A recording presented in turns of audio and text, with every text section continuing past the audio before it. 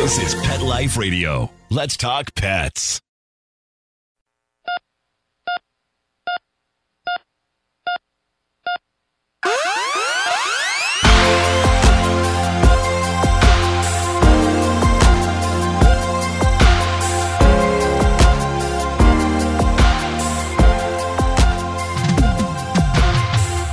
Welcome to ER Vet on Pet Life Radio. I'm your host, Dr. Justine Lee, and I'm a board-certified emergency critical care veterinary specialist and toxicologist. Thanks for joining us today. Today, we're going to be talking about all things eyes. And being that your dog and cat have eyes, you need to tune in. We'll be right back after these messages. I'm your host, Dr. Justine Lee. I'd like to tell you about Natural Farm all-natural dog chews and bones, made from sustainably sourced ingredients and produced and lab tested in their factory in Brazil. Natural Farm has some new exciting products, including stuffed collagen sticks in 3 different flavors: Bully Stick, Peanut Butter and Chicken, Power Bully Sticks made from beef cheek and pizzle, and peanut butter flavor collagen sticks. Your dog will love them. Go to naturalfarmpet.com and save 15% off with code ERVET15. Let's Talk Pets on PetLifeRadio.com.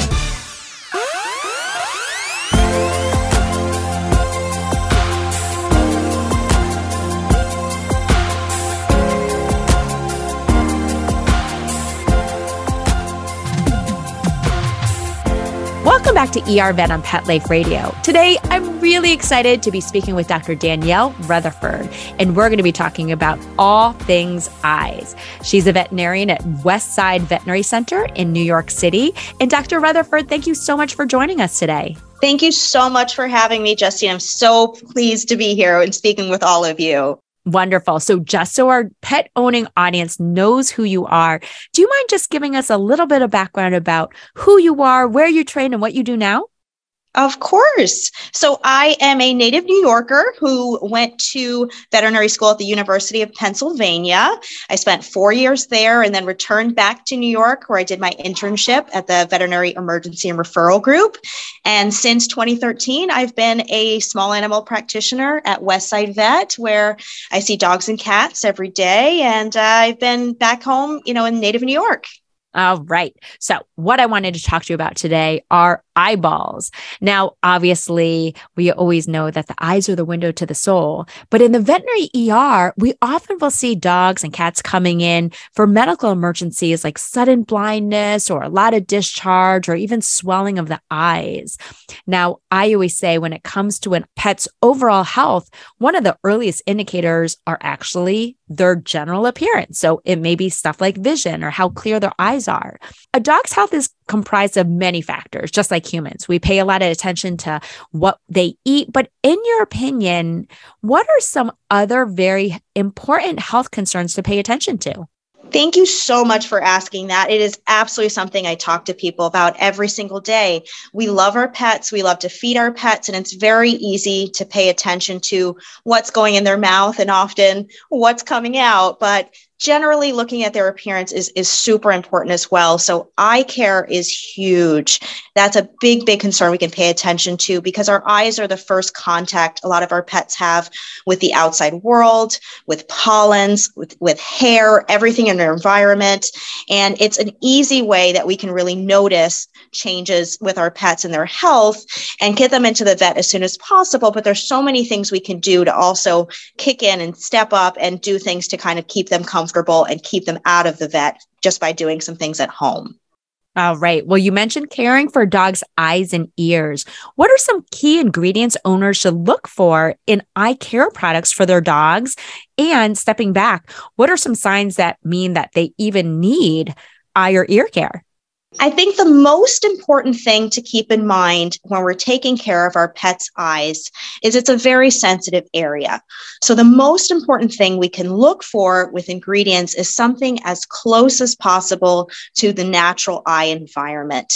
When we do treatments such as flushing out the eyes, we really are trying to prevent buildup, to prevent infection, to prevent discomfort. It's not meant to treat infection. Of course, we have to see our vets for that. So these products don't have to be medicated, but we really want to look for products that have ingredients that are pH balanced. They're not going to sting when we try to put them in our pet's eyes, so they're not feeling uncomfortable.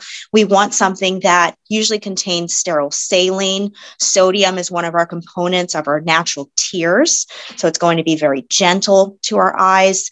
We'd like to have something without a lot of harmful preservatives. And also, we always want to use products where we can rely on them. We know that they've been made by a reputable company. For example, eye wash is something super simple that we can use at home. It helps us to remove debris from their eyes, get pollen out of our pets' eyes, especially for our pets who deal with allergies. That's one of the biggest ways we can help to keep them comfortable. So one that I really like is made by Project Watson under Bausch & Lomb. It's a great sodium-based sterile saline solution, easy to use, has a very nice tip that allows a steady stream. We're not sitting there drop by drop trying to flush everything out of our pet's eyes. It's very quick and easy to use, because of course, the most important thing we can do is to look at our pets. And some of the things that we really want to notice if we need to do this is, of course, maybe an odor or debris in their fur, but also if their eyes are red, they're rubbing at their eyes, they might be squinting or blinking excessively. They might have one eye that looks swollen compared to the other. Those are things we can really pay attention to, even when our pets turn up and look at us to say there might be a problem. Awesome. So some great points. Again, whether or not it's a dog or a cat, if you notice any signs like squinting or redness or swelling or discharge from the eyes, like green discharge, or excessive clear discharge, like excessive tearing, if your dog or cat are rubbing at the eyes, if it looks like pink eye, which is basically when the conjunctiva or the pink part of the eye becomes really swollen, if there's cloudiness to the surface of the eye, or God forbid, if there's loss of vision, like you notice your dog is bumping into things or has a lot of anxiety, they're about to walk down the stairs and they're hesitant to do it. Maybe they have vision issues. So again, look for those clinical signs. Again, squinting, rubbing, discharge, redness, swelling, anything that's going to irritate, any behavioral changes. You always want to get to the ER vet or your veterinarian, because we want to make sure that there's not an ocular or eyeball problem. Now, I'm actually a huge advocate of having eye wash at home in your pet first aid kit. And you brought up the perfect situation. Like if your dog or cat has something in the eye, we want to make sure to flush that out. So love that there's pH balanced solutions that are out there that can help with that. And as a toxicologist, I always say when there's something poisonous that splashed into the eye, I actually want you to make sure you flush out that eye at home. So great information. Really appreciate you bringing that up. Now, how often should a dog's eyes be cleaned every day? Do they need it every day? Or are there certain breeds or situations where you would do it every day? That's a great question. Of course, every dog's going to be a little different, but we really have a hard time over cleaning rather than under cleaning. In general, I try to pay attention to pets based on their environment. So here in the city, we have a lot of smog, a lot of pollens. We spend a lot of time in the dog parks where it's dusty. They're playing with friends. Our pets are kicking up a lot of dust. Those pets can really benefit from daily eye cleaning. I also think a lot about breeds who might have excessive hair on their face. We have a lot of poodles and doodle mixes that have a lot of curls and long, beautiful eyelashes that trap a lot of dirt and debris.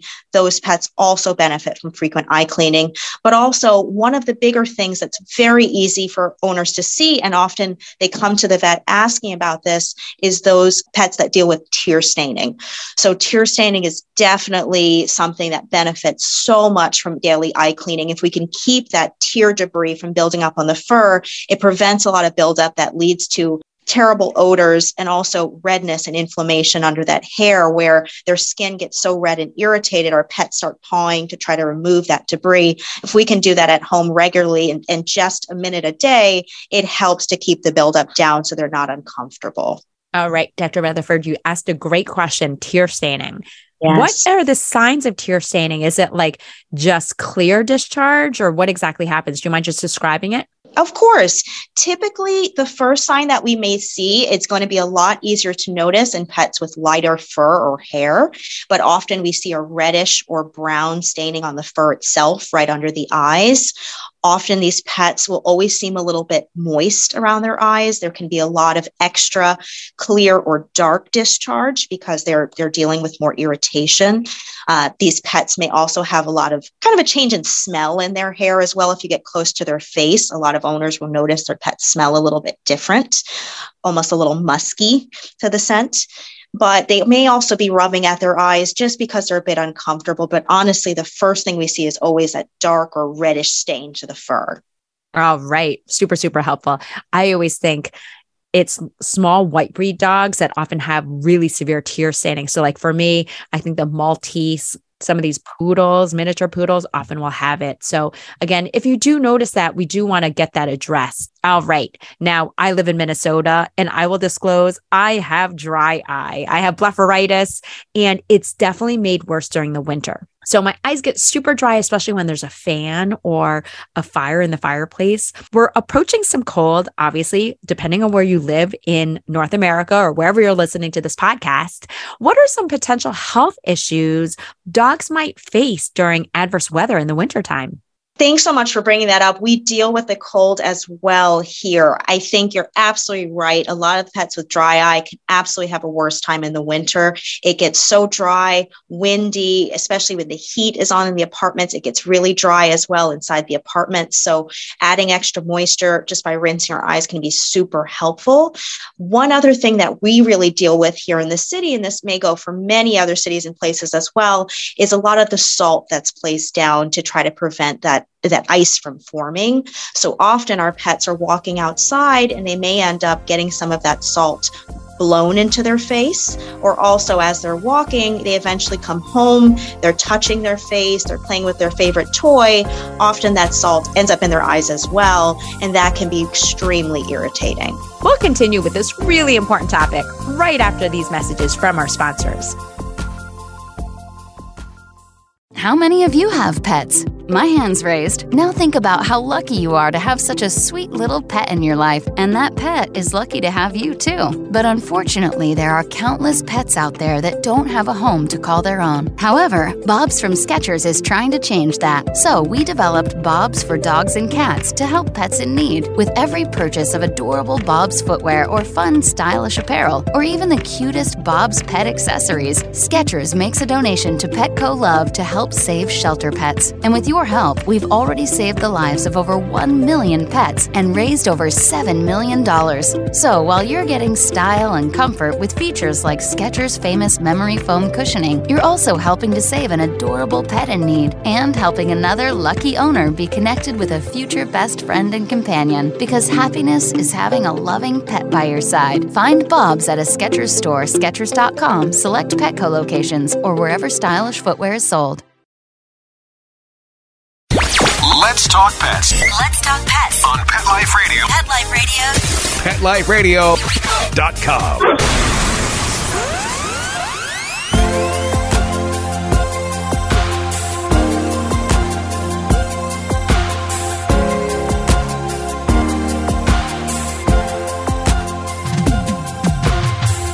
Welcome back to ER Vet on Pet Life Radio. Really honored to be speaking with Dr. Danielle Rutherford. And what we've been talking about are all things eyes. Again, if you notice that your dog or your cat have any clinical signs of like chronic discharge, chronic yellow pus coming out of their eye, or constant tear staining, in other words, that brownish appearance that appears where our eye boogers come in the morning, there's things you can do at home. Now, one of the things we've talked about is cleaning your dog's eyes, especially if we feel like something got into it or if they have that chronic tear staining. But remember, as an ER vet, I'm always paranoid that something more serious is going on. So if you notice that it does not resolve or the signs are getting worse, like your dog or your cat are constantly squinting, they seem light phobic or they're scared of the light, they're rubbing their face on the carpet, please don't let them do it.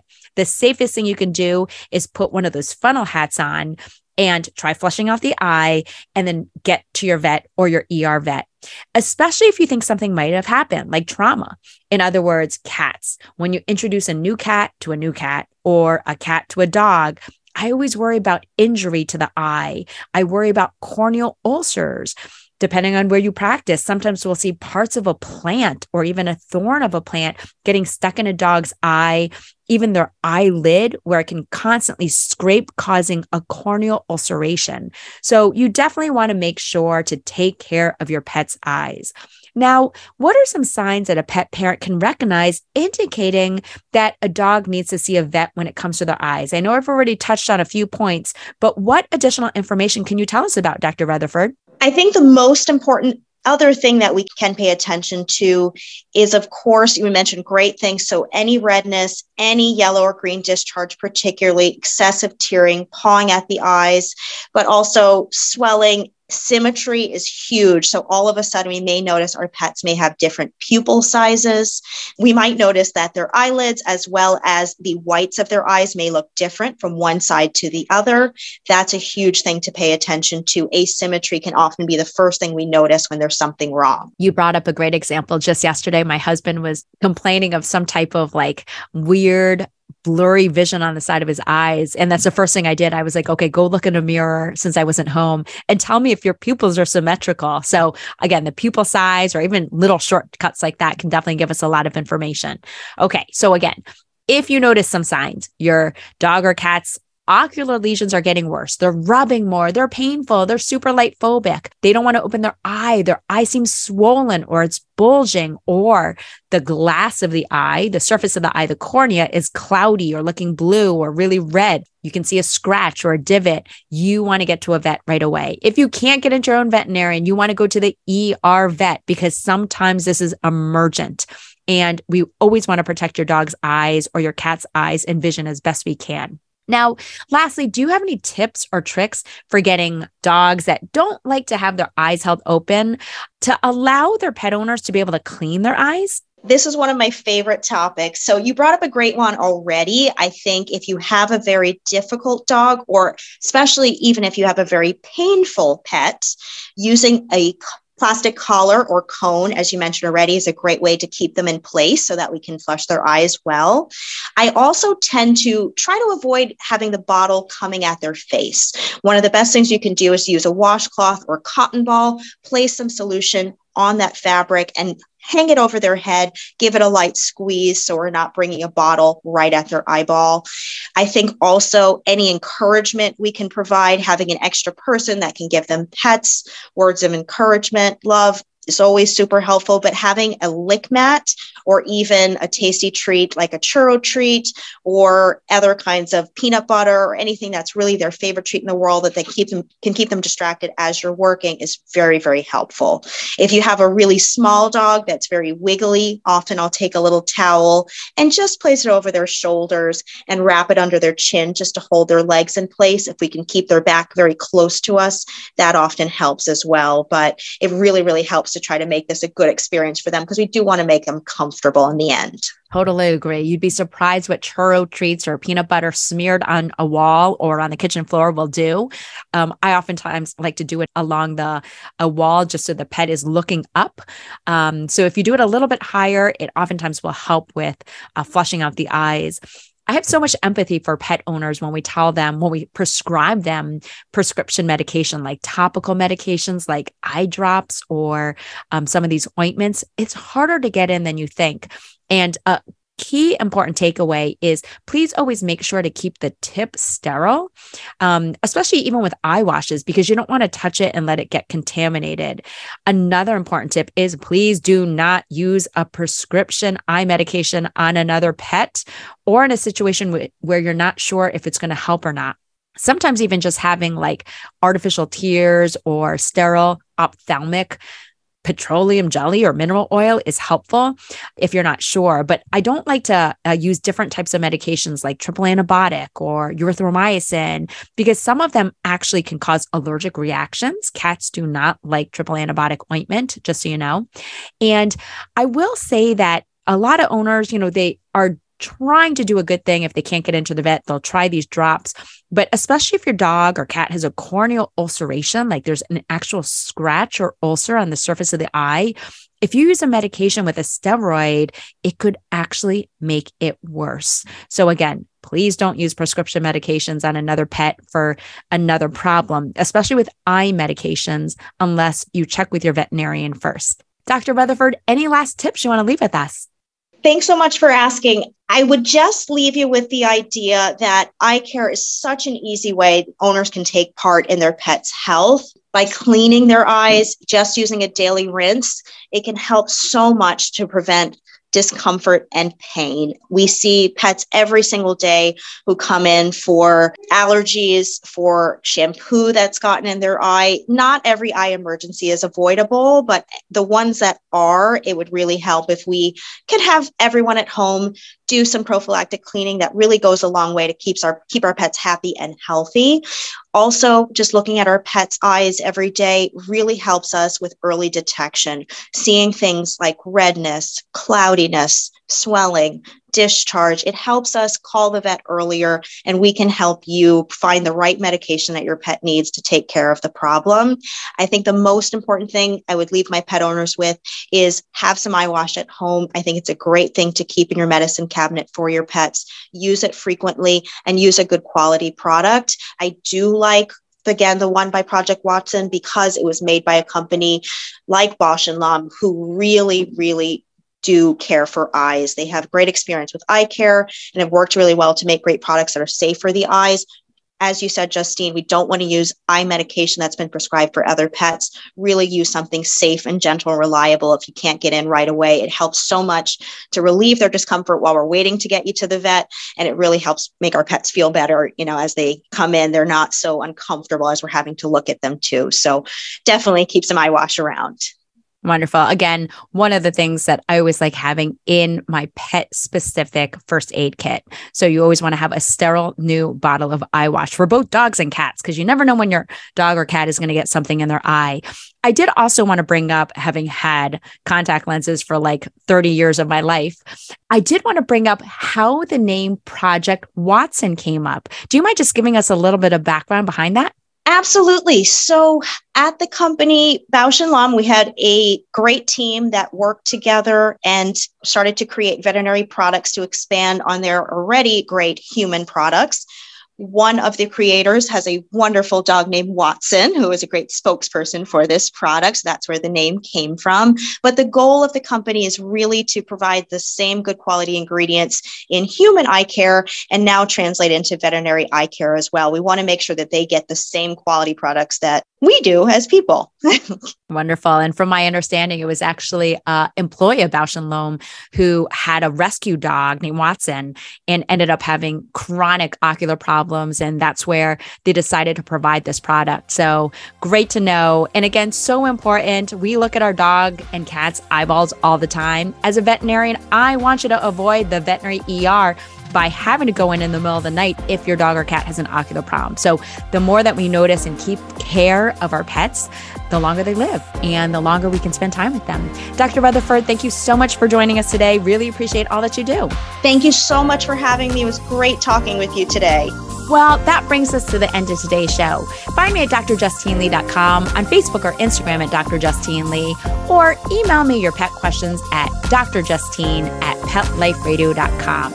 With that, we're out of time, and I just wanted to give a huge shout out to Dr. Rutherford for joining us and Mark Winter, our producer, for making the show possible. See you at the next episode. Let's Talk Pets, every week on demand, only on PetLifeRadio.com.